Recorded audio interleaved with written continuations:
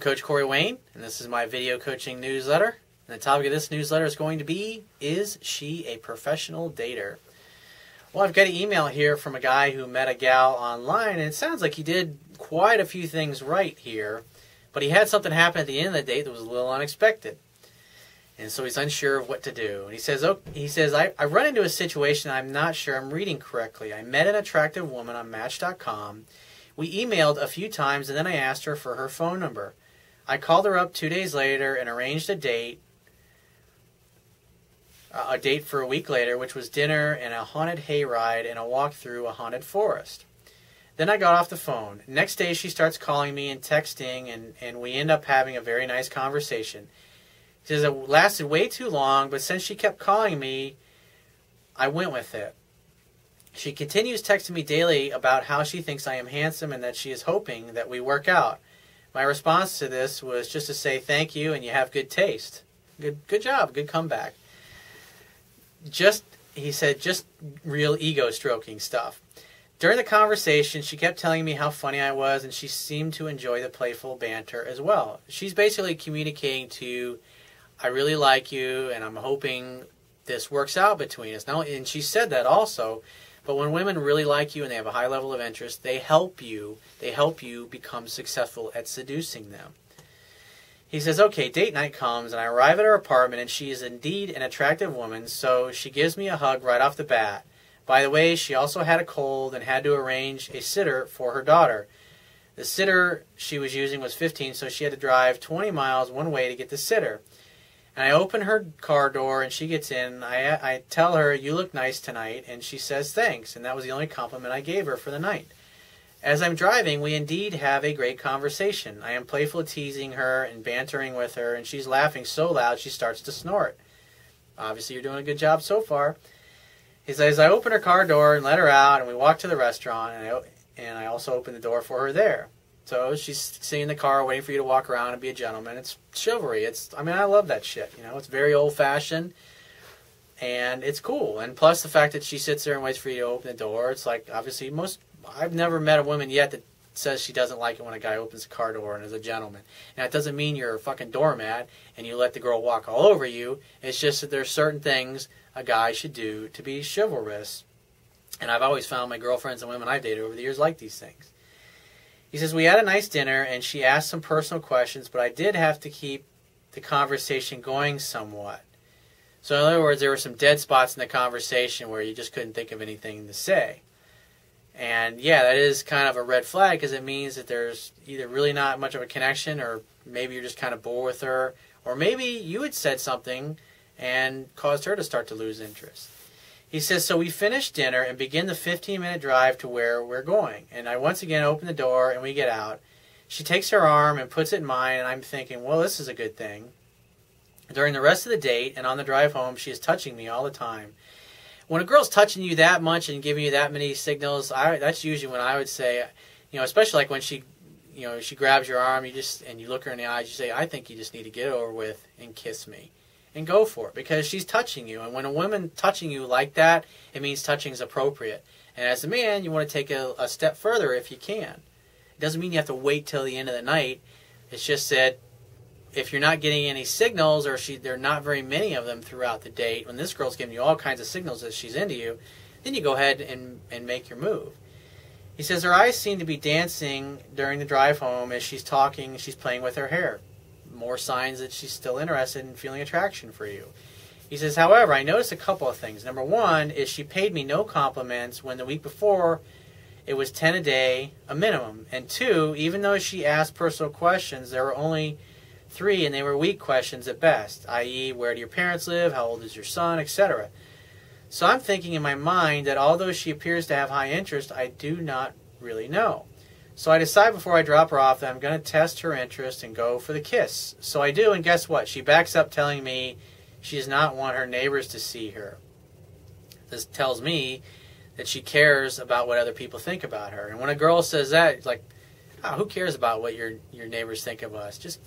And then fucking say something like that and see how she was like, well, it doesn't fucking bother me. It's like, I think you need to bring those beautiful lips over here and kiss me now. And if she still backs up, then you're like, hey, well, I had a good time. I'll see you later.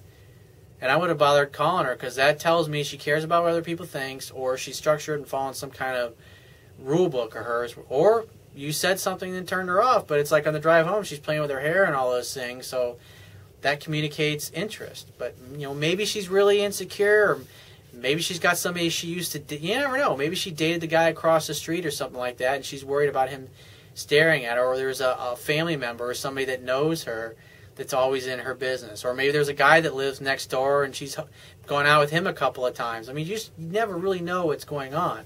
But this girl's giving you all the signals that she's into you, and then she won't kiss you. He says, I'm not going to make a scene, so I excuse myself, and I say I understand. And she gives me a hug instead, and I say thanks for the fun time. Now it gets even wackier. She texts me while I'm driving home, which is 45 miles away, telling me she wished she had kissed me and did not want me to leave. So I text her back and I say, I do not want your neighbors scoring my performance. They might start wanting lessons from me or free samples or something. That's a fucking great comeback, dude. Good job. She texts me a couple of more times about hoping that she is not pushing me away and that she had a great time and so forth and so on. At this point, I'm rolling my eyeballs and not really buying into all this. Next day, she's texting me asking me if I miss her and I'm still interested in her, to which I reply, baby, I'm missing a lot of things, but I would prefer to look into your beautiful eyes and tell you face to face what I'm missing. When she's texting you, you should be arranging the next date to get together. Maybe, if you're 45 minutes away, maybe you have her come to where you live.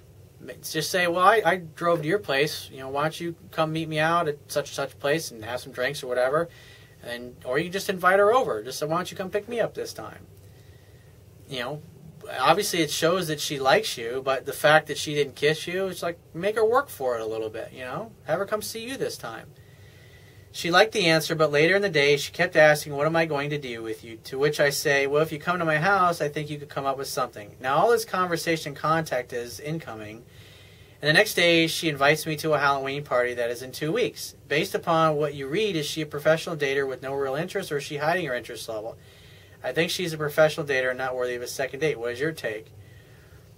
Well, my take is she's showing you everything, all the signs that she's into you. She's calling you, she's texting you, she's blowing up your phone, but she didn't kiss you at the end of the night. And it may be she's really conscious. Like I said, there could be a dude she's dating or been out on a date with a couple of times, and it didn't work out, and she blew him off, and now here's some new dude showing up on her doorstep. And so instead of having to explain herself the next day if the guy's watching her through his windows, she avoids an awkward situation. So you don't really know. But like I said, if I were you, I would have her, because she's blowing up your phone and you already have plans to do something in 2 weeks. But when she texts you, just say, hey, when are you free this week so we can get together and have dinner? And this time you can come to my place. Like, grab a bottle of wine and come over to my place and we'll make dinner together. When are you free? Ask her, let her tell you, and then make definite plans and give her your address and everything and just say, hey, be here Tuesday at 8 or Wednesday at 8 or Thursday at 8, whatever it happens to be. Make definite plans and then say, great, I look forward to seeing you then. And obviously she'll probably continue to text you, but when a woman's texting you this much, you should be using those opportunities to arrange new dates, not sit on your hands and wait. But like I said, if she comes over to your house, and then, she's got no excuse when, because she'll probably be touching your arm, playing with her hair, and at some point while you're making dinner, you just say to her, I think you need to fucking get it over with and come over here and kiss me. And say it just with the same shit-eating grin that I just said now, because I've used that line a lot of times over the past 10 or 12 years, and it always gets a smile. Use a girl, grab a napkin and wipe her lipstick off and come right over and plant one on you. So if you have a question that you want to ask me, go to my website, click the Contact Me tab, which will be on the left-hand side of your screen, and send me 1 to 2 paragraphs max, and just give me several days to get back to you with a response.